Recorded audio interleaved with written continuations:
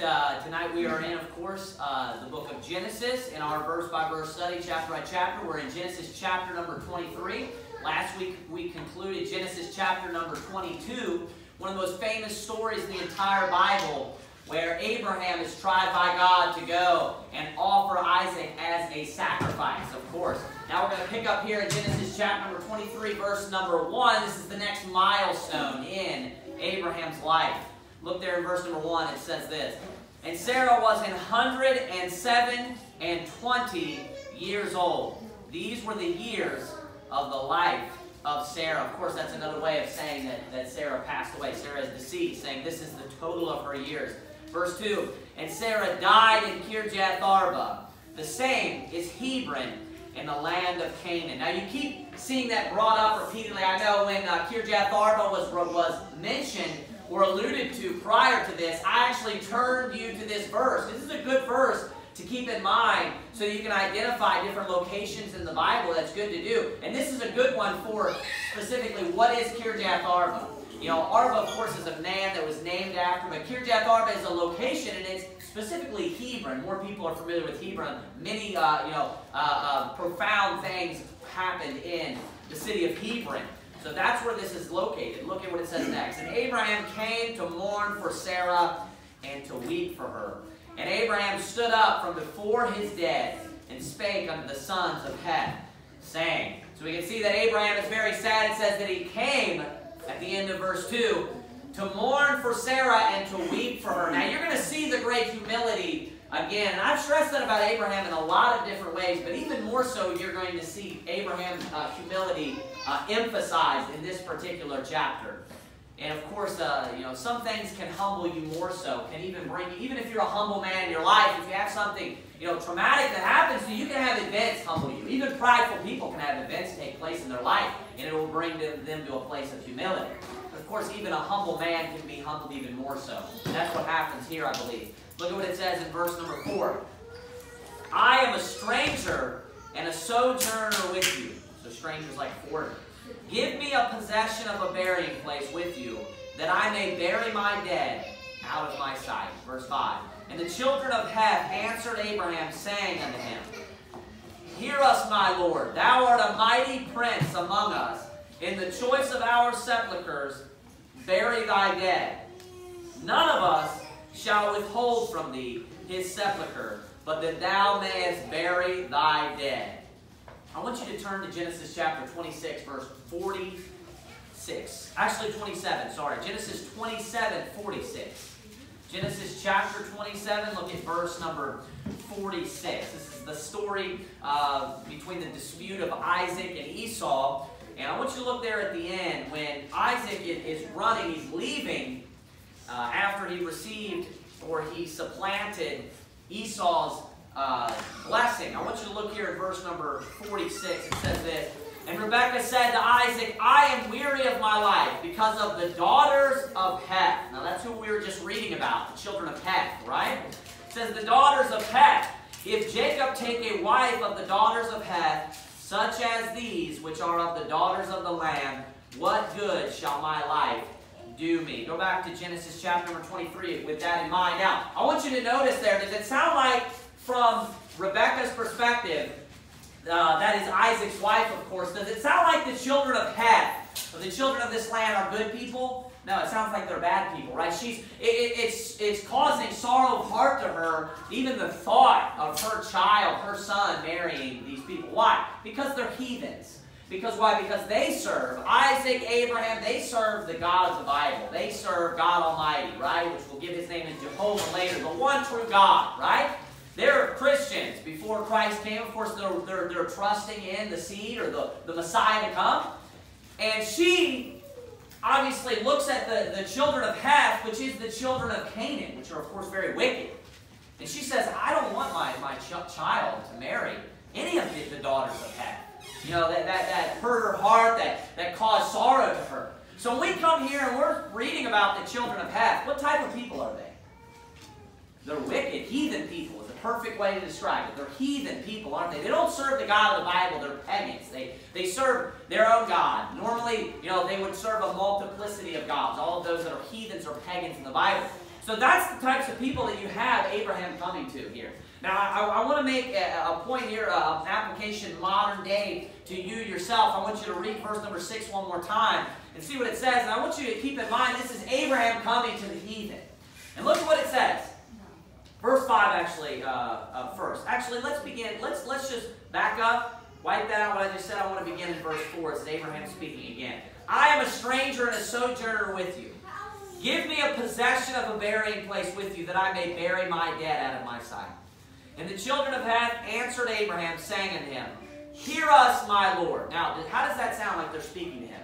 In a very, very respectful way, isn't it? They say, Hear us, my Lord. That's like saying, my sir, like a boss. Thou art a mighty prince among us in the choice of our sepulchres. Bury thy dead. None of us shall withhold from thee his sepulchre, but that thou mayest bury thy dead. I want you to look at the relationship that Abraham has with the children of Heth. I find this very interesting. Number one, obviously, you can see that, Abraham comes to them and he's very humble, which he has great humility in his life. You can see many times prior to this that I've pointed out. But not only that, he has something traumatic that happened to him right now. And I'm sure that in and of itself could humble you. Your loved one that you're with for many, many years passes away. I'm sure that would put you into a very much state of humility, a large state of humility, right? But not only that, it's interesting the way that the children of Heth, the Canaanites, look at Abraham. How do they look at him? Strong respect, don't they? They look up to him. You know why? Because Abraham is a man of reputation. Now, this is an important application to our lives today as being Christians, even today, of course. When we're around one another, we come to church, right? We all get along perfectly. We're all on the same vibe, right? Everybody here, believes the same. We all believe the same doctrine. We all believe the same book. We all love the same hymns. We all, we have core values that are all centered around one another. I think we all line up, right? We're all compatible, aren't we? So we all get along perfectly. But think about this. Do I spend the majority of time with you? I do not, do I? I spend more time with the people that I work with than I spend with you. Do you think about that ever? I spend more time, obviously, with my family, of course, than I spend with you. But I spend more time with secular people, people that are not Christians, people that are not, believing on the Lord Jesus Christ, most of them, of course, than I spend with you. And it's very important. Now, people will downplay, or people will abuse. Let me word it this way first. People will abuse, having a reputation as far as, having a testimony. Let me say that. People will abuse the importance of a testimony because they'll take it. Now, it's important to have a good testimony, but they'll take it to the point of that's all that you need is just a testimony. All you need is a testimony, and they'll just totally eliminate the idea of ever having to open your mouth and preach the gospel boldly to someone. It's because they're not bold is why. When anyone is too afraid to open their mouth, they're ashamed of the Bible is what it is. They're ashamed of Christ is really what it is. But they'll take it so far as to, you don't need to preach the gospel, just have a good testimony, right? Well, that's not right either. You need to have a good testimony so that when you go to preach the gospel, they're receptive. They're an open door to you, right? But, so both are important. All of us as Christians, everyone in here today, you should not only have a good reputation, you should not only have a good report of the people that are in this building, you should have a good report, a good reputation of even the heathen.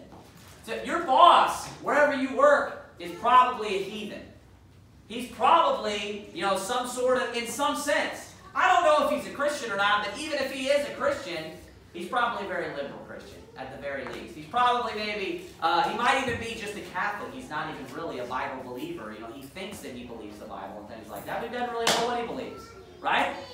I would put those people in a category of just unsaved, the world, right? You shouldn't only have a good reputation of people in this building. It's easy to have a good reputation of the people in this building. That's very easy. I don't see you that often, right? All you got to do is put on a tie. Brother Rick failed already there. No, I'm just kidding. I just thought that right while I was saying it. All you have to do is look nice and then come into the building for an hour or two, right? And, quote a couple of scriptures, make it look like you at least have been reading your Bible for the week. You know what I mean? And then walk out the door. keep your family like, hey, while we're in there, everybody be good for an hour, right? And then out the door you go. It's not that hard, right? But you know what? When you're working daily, when you're all day, laboring on a particular project, and people start getting frustrated, things change, don't they? It's not a controlled environment anymore. Things are totally different. Your next door neighbor, not just, speaking to the men when they go to work every day, but your next door neighbor for the whole family. I mean, they're going to be looking at you. People are just nosy in general, but they're going to see you. They're going to be looking at you. They're going to watch you. You're going to bump into them. We should have a good rapport with them. They should say, hey, their children are very well behaved. They have very well behaved children. When you go to the store, you should be getting compliments.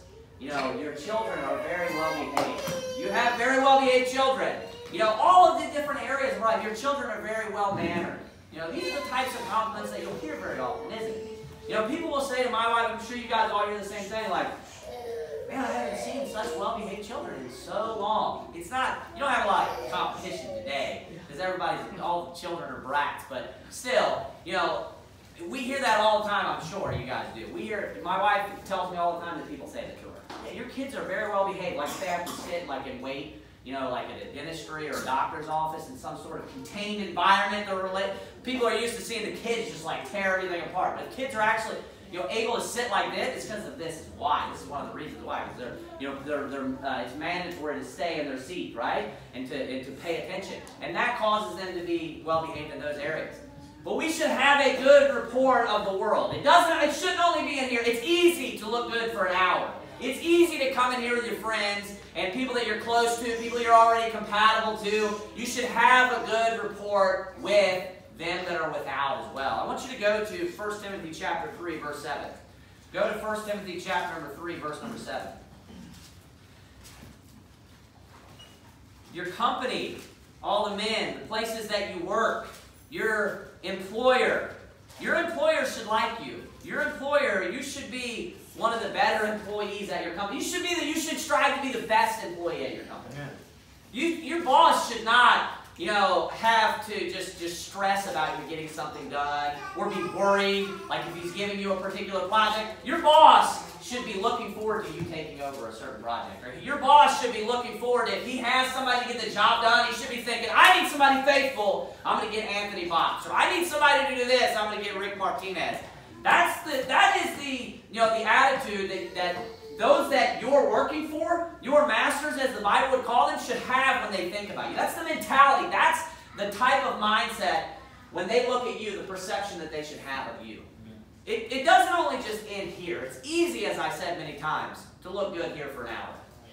But when you go out in the world and you have to live your life day by day by day, and they see you every day, you know what? They start really getting to know your true character. They start really getting to see you, when the grind occurs, when things, you got to stay late or something like that, or whatever's going on, or hey, I need you to come in and work extra hours here. Hey, I need you to do this over here, and you've maybe never done that before. When they see you every day, and you got to come in to work, and hey, you got a specific time that you have to show up every day, that's different, isn't it? Every day throughout the whole week. These are all important characters. These are all things that show your character. What they are. We should be men and women of integrity. We should have integrity, and even when we go to the heathen, they should say, hello, my Lord, right? They should have respect to you. They should think, hey, you're a mighty prince. Of our company, you are one of the best workers at our company. Amen. At our company, you're one of the guys that if I had to get somebody to do a job, I want you to do it. I want to make sure you do it. Look at 1 Timothy chapter number 3. This is actually the requirements or the qualifications in order to be a bishop, or as we would refer to it as a pastor. Look at verse number 7. It says this, moreover, he must have a good report of them which are without. And then it says, lest he fall into reproach and the snare of the devil. Now notice what it says. This is the qualification to be a pastor. Moreover, he must have a good report of them which are without. So, in order to be a pastor or in order to be a bishop, it is a qualification. It is a qualification to have a good report of them which are without. That means this. I'll give you an example. Let's say Brother Elliot. Now, this is totally hypothetical. I'm not sending any hidden messages or anything. Let's say Brother Elliot wants to be sent out in a year, 2 years, 3 years, however long, right? And then we're talking about it, and I'm getting ready to send him out, and then his boss calls me, and his boss is like, hey, does Mr. Ray attend your church? And I'm like, yeah. And then he's like, hey, I just wanted to let you know, and he just goes on down this big bad report, just to make it in words of simplicity. Just the exact opposite of this. Just this is how he's been working, and he's a good guy, but I'm thinking about firing him or something like that. Let's say that happened about Brother Martinez. Anyone, right? I don't want to just make people think like, man, something going on. Let's say that happened with Brother Martinez, that he wanted to go be a pastor. And I'm telling you this right now, I wouldn't send them out. That is a perfect example of not having a good report of them which are without. That is a perfect example of that. Of not having a good report of them which are without.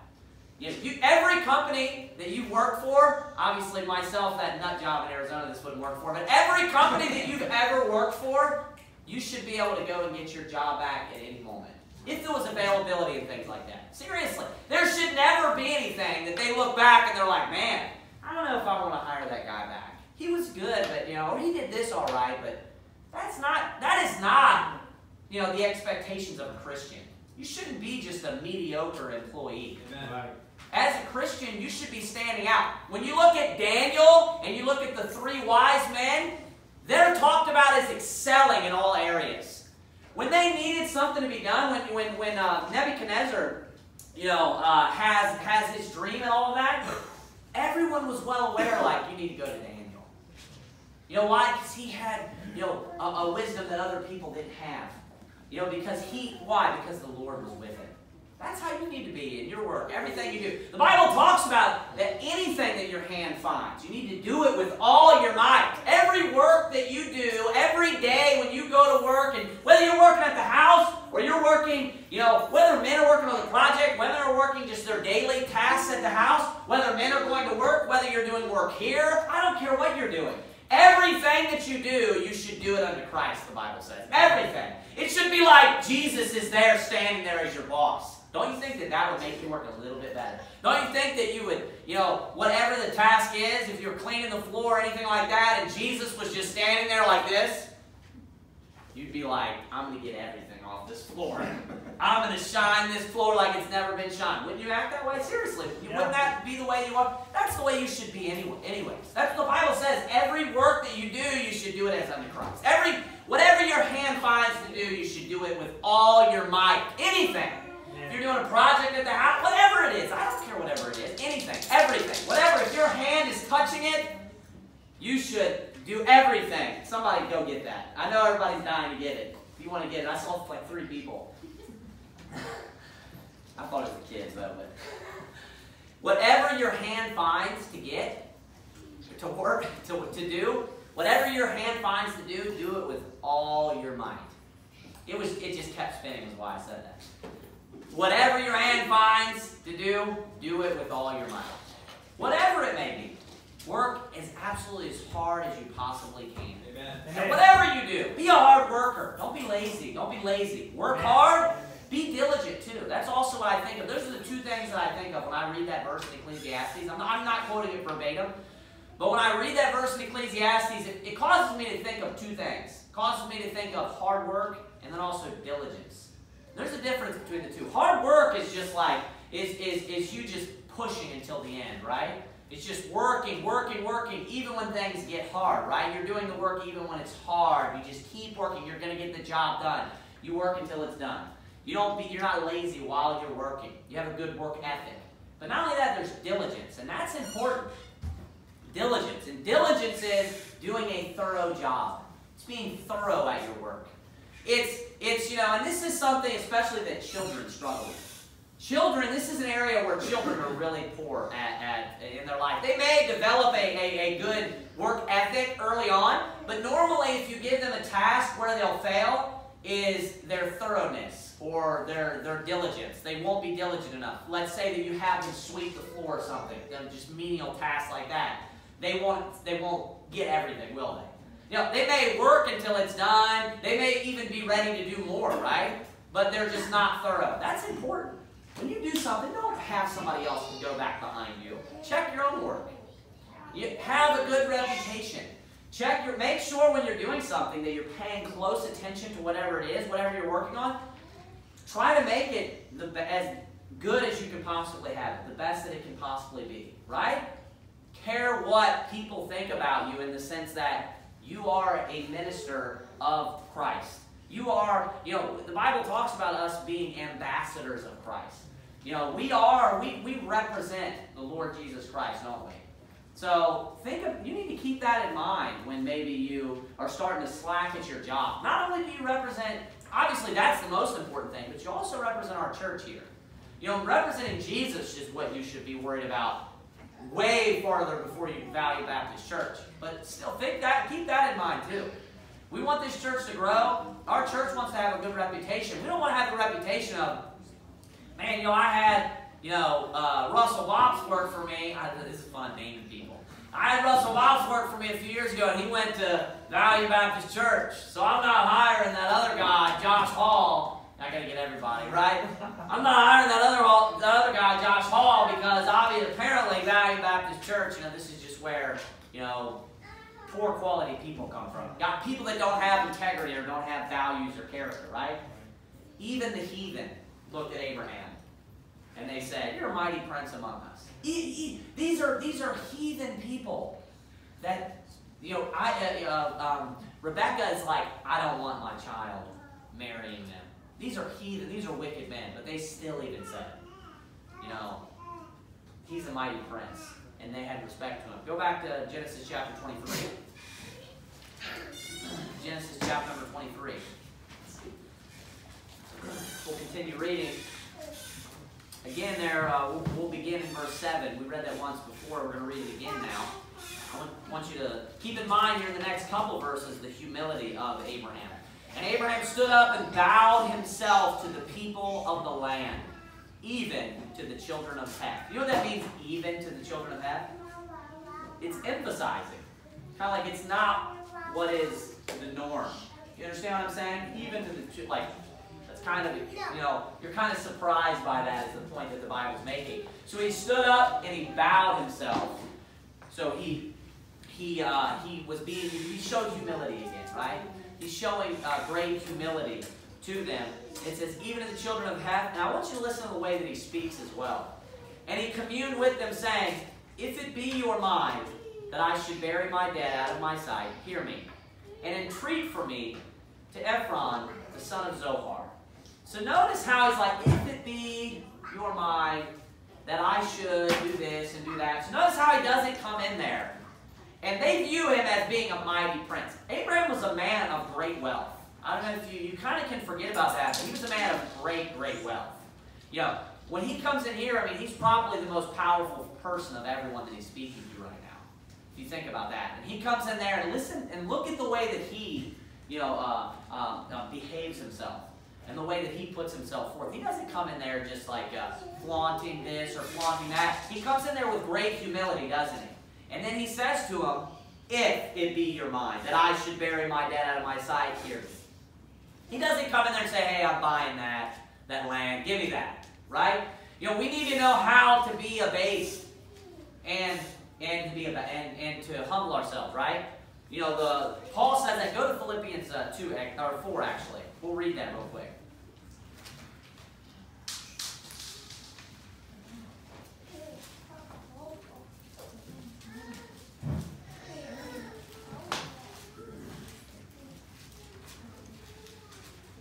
Yes, Philippians chapter number 4. I want you to look at verse 12. He says this. "I know both how to be abased and I know how to abound. Everywhere in all things I am both instructed, both to be full and to be hungry, both to abound and to suffer need." So notice what he says at the very beginning. I know how to be abased and I know how to abound. What does that mean? He knows the times when, there's certain... here's a perfect example, just because this is on my mind. Go back to Genesis chapter number 23. I'm going to make a quick point about this. this is on my mind. This is a perfect example here, but let me give you an application in your life that's also related to like working and things like that. You know, if you start a new career, let's say that you're brand new at a career. You're totally green, as people would say it. You have zero background, zero experience, and you're stepping into this new field, just fresh meat, right? You get in there. Do you think that you should be, high and mighty the first day and telling people, oh, I know how to do that. I know how to do this. Yeah, I've done that before, and this other thing. It's basically, no, you shouldn't be doing this. How should you be? You should be very humble, shouldn't you?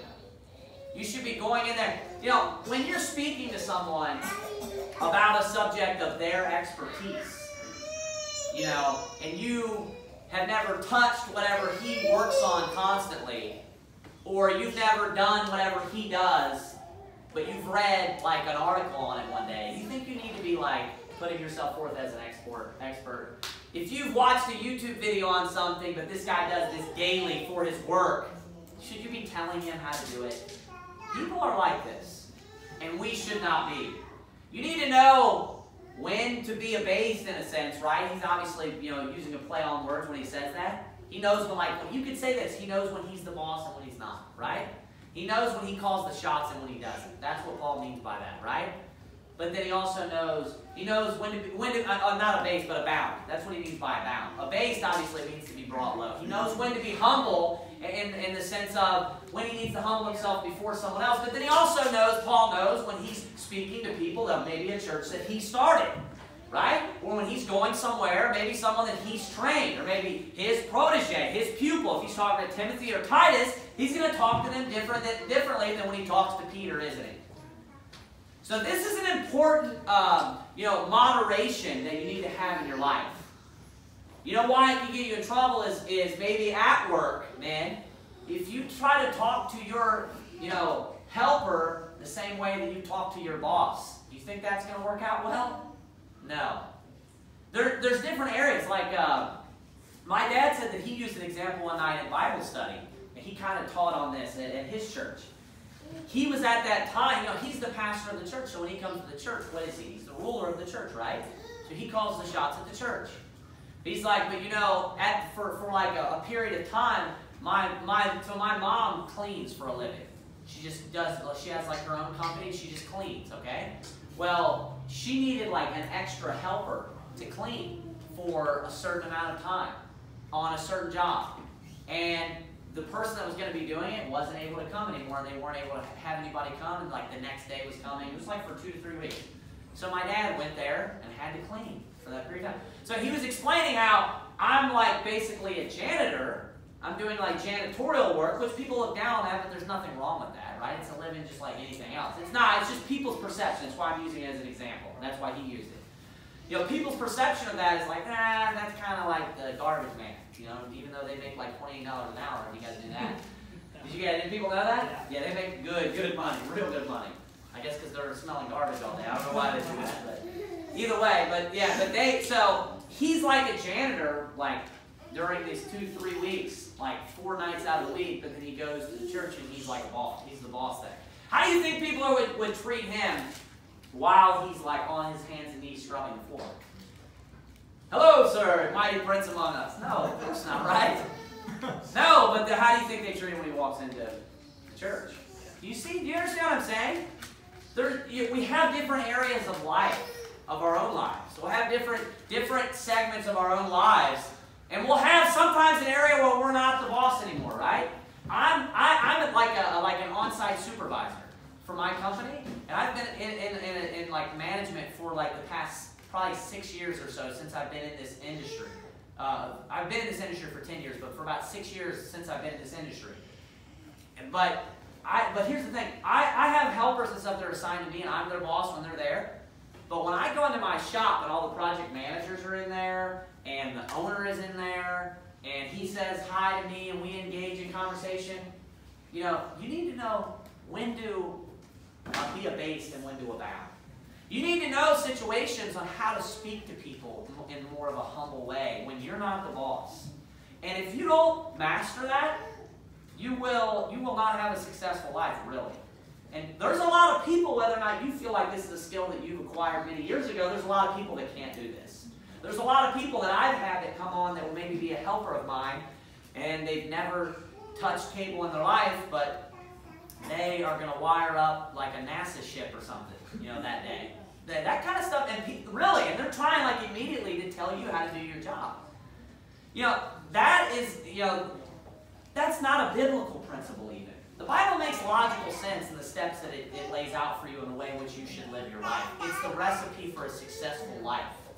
The Bible is the guide to having a successful life in all areas. So this is how you will have successful relationships with people, knowing your place. Whether or not you're the boss, whether or not you're not the boss, whether or not you're talking about a subject that you know anything about or you don't, you need to know when to abound and when to be abased. It's an important thing. And even here, Abraham comes to them, and what does he need? He has a need from them, doesn't he? What do you think would happen if he came in there like, hey, that field, I want it. I'm Abraham, I have however much money I need to buy that. Give it to me. I'm not going to accept no. They'd be like, not happening. Get out of here, right? See, he came in there how? Humble, with humility. He's coming to their property, to their land. He's coming to the children of Heth, to all of their families assembled together. How he comes in a situation like that, how should you come in? You visited another church, how should you act? You going to act the same way you act here? Of course not. You should go in there very humbly, shouldn't you? More so, right? You should always be humble, but you understand what I'm saying? Even more so. You don't go in there, you don't call the shots, you don't make decisions on how things are going to be done. Like, hey, we don't use those hymnals here, use this, right? You don't do things like that, right? You need to know when, in what situations to abound and what situations to abase. That is an important key to life. It really, truly is. You need to know your place in life and wherever you're at in that particular, time or whatever it is, situation. Go back to Genesis chapter number 23. Genesis chapter number 23, look at verse number 9. It says that he may give me the cave of Machpelah, which he hath, which is in the end of his field, for as much money as it is worth, he shall give it me, for a possession of a burying place amongst you. Notice that he's doing good business with him. He's like, however much it's worth, that's the amount of money that I'm going to give you. So he says, whatever you say, that's how much I'm going to pay you, right? Look at verse number 10. We just read verse 9, right? Yeah, look at verse 10. And Ephron dwelt among the children of Heth. And Ephron the Hittite answered Abraham in the audience, so everyone could hear him is what that means, of the children of Heth, even of all that went in at the gate of his city, saying, Nay, my Lord. So notice the great respect that they're continually showing to Abraham. Nay, my Lord, hear me. The field give I thee, and the cave that is therein I give it thee. In the presence of the sons of my people give I it thee. Bury thy dead. And Abraham bowed down himself before the people of the land. Notice again, these are heathen. This would be like the world. This would be the people that are wicked, evil people, right? In a sense, I don't know this particular group, but they're at least so far away from the God of the Bible where Rebecca says, I don't want my children to marry into this family, right? And he bows down himself to the people of the land. And he spake unto Ephron in the audience of the people of the land, saying, But if thou wilt give it, I pray thee, hear me. See, again, look at the humility. I will give thee money for the field. Take it of me, and I will bury my dead there. Just a quick point. We keep seeing them talk about burying, right? Cremation is not a biblical practice. Cremation is not a biblical practice. More and more Christians have the idea of cremation and, it's inexpensive. That's what normally draws people to the option of cremation. It is not a biblical practice from the beginning of the Bible to the end of the Bible. Every Christian is buried all throughout. You don't have people burning their loved ones in the Bible unless they're burning them unto Molech. That's the only time you ever have, and that's obviously not a loved one in that case. But you don't have people burning their family members and then keeping the remains in some sort of vase. That is not a Christian practice. Christian practice is burial repeatedly. And you can prove this all throughout the Bible. You know, from the very beginning you have it about Adam. From dust thou art, unto dust thou shalt return. And some people say, well, that's cremation. No. The book of Job, he talks about how though worms destroy this body, yet in my flesh shall I see God. So he's talking about how he knows, he has hope of the resurrection. And even though my body's going to be destroyed, I'm still going to stand in the same body and look at it. That's amazing that doctrine was there so far away, right? Before it was revealed in clarity later in the New Testament. But still, he knew that. But my point is that he's going to be buried, and he was aware that his body, when he died, they were going to put his body in the ground. What was going to happen? Worms. How could worms eat your flesh if you're cremated? They couldn't, right? Burial. The reason why we bury the dead is because the hope of the resurrection. That's the whole reason why we do that. That's the reason why people are buried in the first place. It's because we are one day going to be resurrected. That's why we're facing upward. Has everyone heard that before? Do that? That's why you're facing upward. It's because you're waiting as a Christian for Jesus to come back. That's the point of that, right? And not only that, I know I mentioned this one time in the services, and I remember just about everybody said they hadn't heard of this before, but if you look in the United States of America, it's like 90% of the headstones are actually facing east. And the reason is why? Jesus is coming back from the east. So you're laying down and you're facing east, waiting for Jesus to come back. This is a representation of what you believe and who you are as a person. That's why we're not cremated. So if that represents the hope of resurrection going to heaven, what is cremation? What do? They take the body and they what? They burn it. So if there's two choices in the afterlife, one form of preserving the body and laying the body down and having you face heaven and wait for Jesus to come back from heaven, and then the other alternative method, they take the body and then they light it on fire. What does that represent? I don't want to be cremated. You better not. No, I'm just kidding. My wife wouldn't cremate me. So it's not a Christian practice. It's really not. It's not a Christian practice. People do it because it's inexpensive. Don't cremate. You need to be buried. It's for the hope of the resurrection. That's the reason why people do it. That's the reason why people all did it in the Bible. Look there at verse number, where did we leave off? Verse number 14 now. And Ephron answered Abraham, saying unto him, My Lord, hearken unto me. The land is worth 400 shekels of silver. What is that betwixt me and thee? Bury therefore thy dead. And Abraham hearkened unto Ephron, and Abraham weighed to Ephron the silver, which he had named in the audience of the sons of Heth.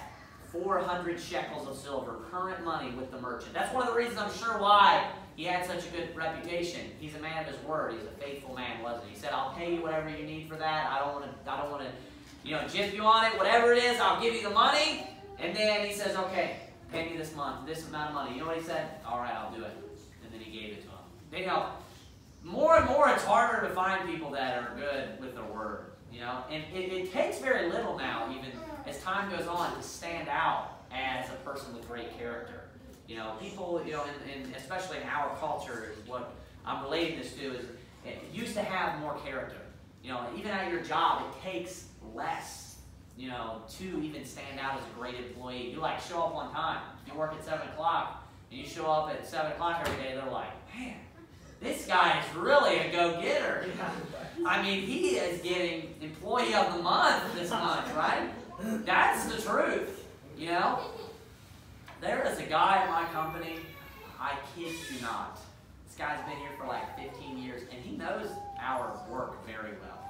He knows our industry, both the cabling, the infrastructure, the hardware, everything that I do, the actual networking side. He knows this industry well. I've talked to him like, he's a smart guy.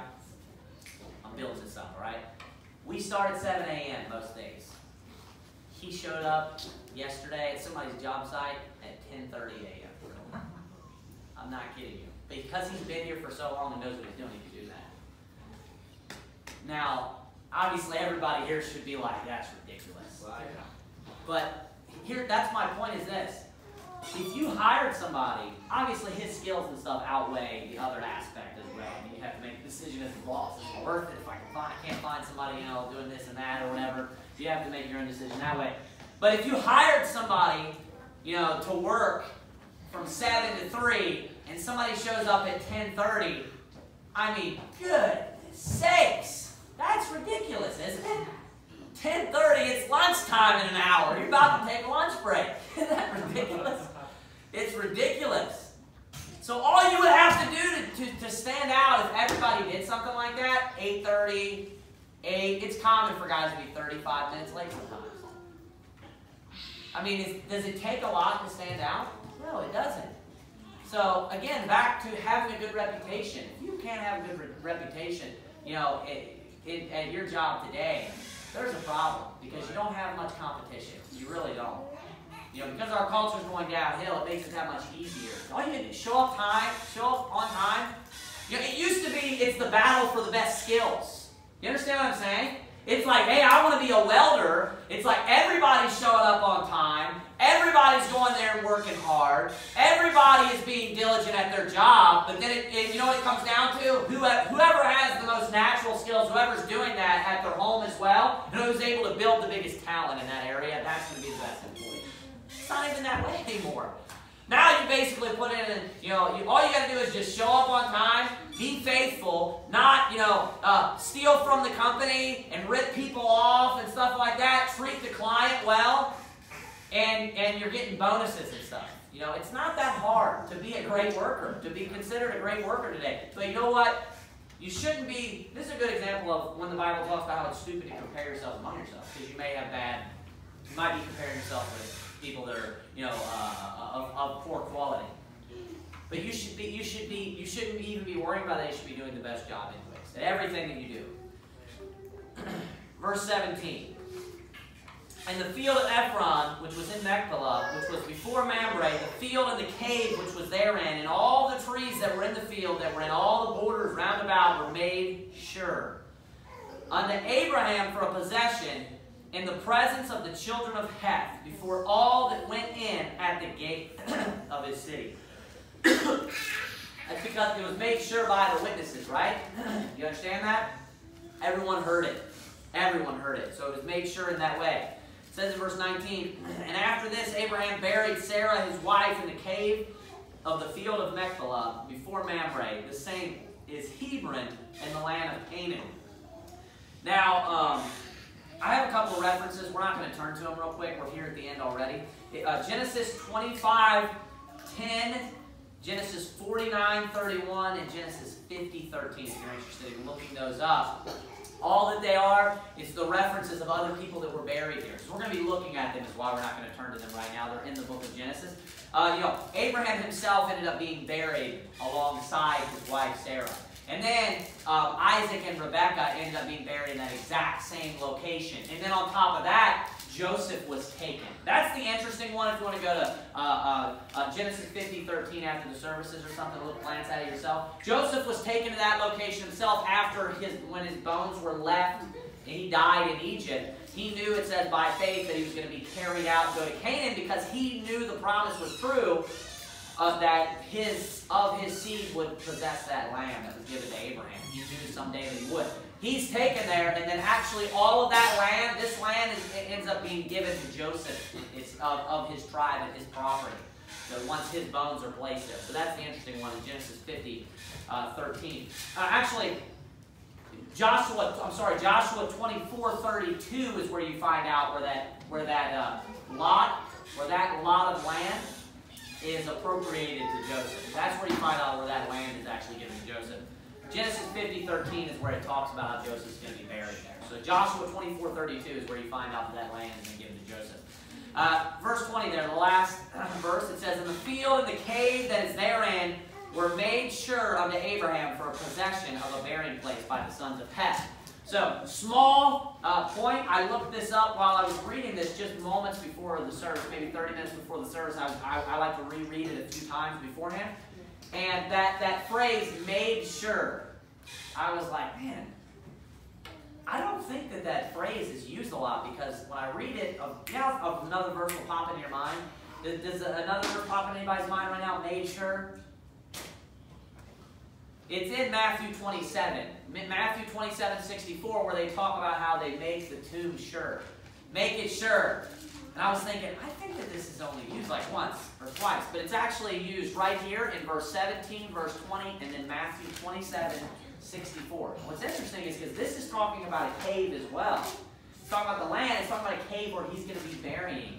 Where Abraham ends up being buried, Sarah ends up being buried, Isaac, Rebekah, Joseph, and I don't know if anybody else, but they're buried in a cave, like Jesus was buried in a cave. And it's Pilate talking about how, or it's when I believe the Jewish priests are the ones that say it, the Pharisees, when they come to Pilate and they say, hey, we remember this deceiver said that he was gonna be dead, and after 3 days he's gonna raise again. And we want, to make sure that nobody takes his body and lies about it, right? So then Pilate sends the guards, and they make it sure. What's interesting right here, like, it's made sure, saying that it's talking about the cave and it's relative to the very similar subject. But when it's made sure here, you get a definition of made sure. Like, everybody heard it, it's his. There's no way out of this. And then you think, well, the tomb was made sure that he wasn't going to come out. And then what pops into my mind was, it's Jesus is winning that victory no matter what, basically. They thought they made the tomb sure, but there was no stopping him. It talks about how even the how is that worded? How even you guys know what I'm talking about? The bonds. How even the bonds couldn't hold him. You remember that? Yeah, there's a verse in the book of Acts that says something along the lines that says it was not possible that he should be holden of them. I can't remember the words that was an exact quote right there. But I can't remember what it's talking about, but it's like bonds. And it says, because before it was not possible that he should be holden of them, saying that he was going to raise from the dead no matter what. They can make that sure, that as sure as they think it is, but he was coming out of that tomb no matter what. Nothing was going to stop him. So it's good to get a definition of it when you see that it actually really does mean they made it sure. But hey, he was coming out of the tomb no matter what. Let's bow our heads and have a word of prayer. Heavenly Father, God, we thank you, dear Lord, for your word. We thank you for all the great examples.